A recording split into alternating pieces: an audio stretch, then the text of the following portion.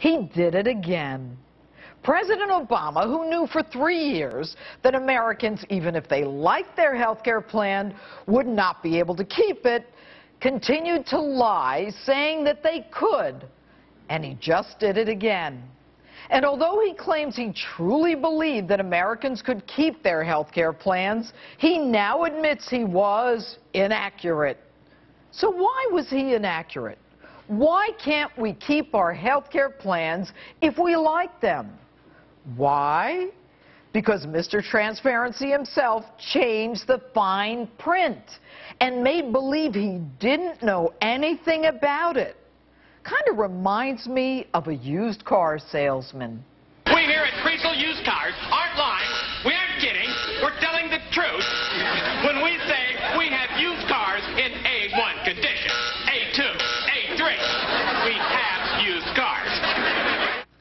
He changed the rules so that we could not keep our health care plans. Shock, he lied again. He lied about that awful video in Benghazi. He lied about getting to the truth about the IRS. And he lied to us about what most of us consider sacred, our family's health. Now, how do I know this? I know it because his own Justice Department in legal papers filed in federal court admitted that most health plans would lose their grandfather status by the end of 2013. So, Mr. President, we finally know where you draw the line on lies. Lie to the American people? No problem. Lie to Congress? No problem. Lie to an oversight committee? Not a problem. But even you know not to lie to a federal judge in federal court.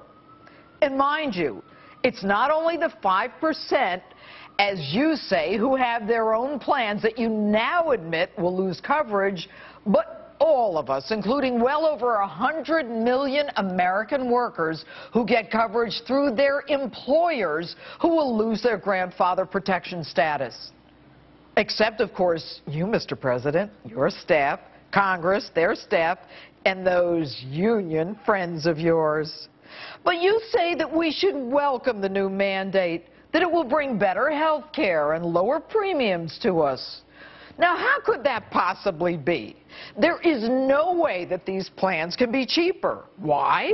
Because they have to include stuff that we don't need. Now, I'm guessing if you're a senior citizen, you probably do not need pediatric dental care. False teeth, maybe, but not pediatric dental care. And I'm guessing that if you're a gay man, you probably don't need labor room and delivery benefits. And if you're a postmenopausal woman, I'm guessing you probably don't need maternity benefits. Maybe a few fans or air conditioners, but not maternity benefits. And the depths that you, Mr. President, went through to perpetuate this lie is only outdone by the ineptitude of your administration to even make good on your signature legislation. Now, what do I mean by that? How do you spend more than $600 million on a website that doesn't work?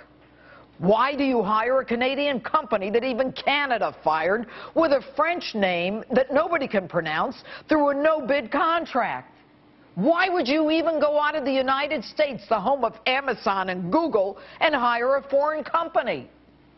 And this week, we find out that your own FBI has been investigating one of your website contractors for fraud. The same contractor repeatedly written up in trade journals and exposés for lowballing bids to win contracts, only to have the final cost balloon exponentially.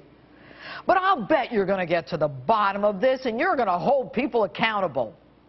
But why would I believe that, since you permitted navigators with criminal convictions to gather our personal, private information to put on a website that doesn't work? Why would you do this? Why lie about something that you know will ultimately be exposed as blatantly untrue? Why lie about a video in Benghazi? Why lie about your IRS targeting your political opponents? Why? So that you, Mr. President, can win an election. This week, an ABC Washington Post poll found that had the healthcare lie been exposed before November 2012, Romney would have won the election 49% to 45%. And Benghazi? Of course, you had to say it was a video. If you admitted that you knew al-Qaeda had killed 4 Americans, then I guess your Osama bin Laden narrative wouldn't have been so compelling.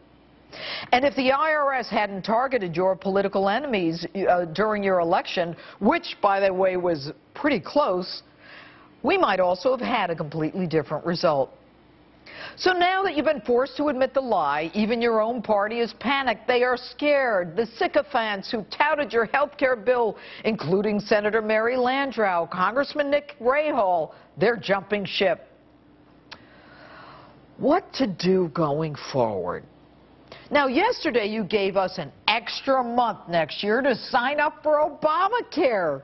You say it's good news for consumers because we'll have more time to learn about the plans before enrolling.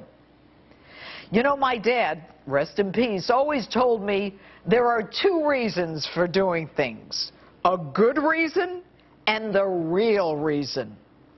The real reason?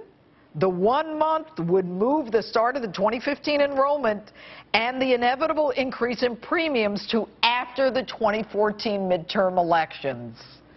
Now, isn't that special? Mr. President, with all due respect, you have done nothing but pull the wool over Americans' eyes in your relentless pursuit of power. Whether it was a nuclear option this week in the Senate or trying to convince the American public that we couldn't have saved those 4 Americans that we now know were begging for help in Benghazi.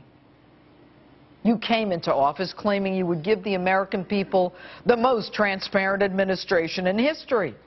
That's one of the few things that maybe you didn't lie about.